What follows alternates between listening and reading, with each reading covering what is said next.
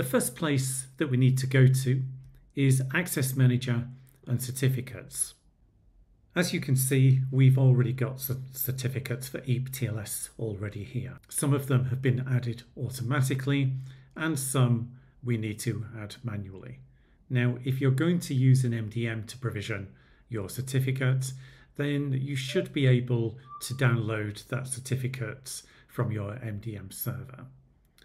From Systems Manager, it's relatively straightforward. We could go to Organization and MDM, and the certificate would be here. We can download it. But as you can see, we've already got this certificate in the list. So we're just going to go ahead and edit this, and we're going to enable this. We can extend this for local authentication as well. We might as well do that. So let's scroll down and click Save. And you'll see now that I now have my certificate ready to go. There is one thing to note, however.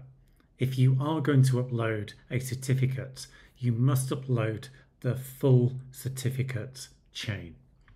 For example, if we went to upload certificates and uploaded the Systems Manager, you can see that it errors and it tells us that we must upload the full certificate chain.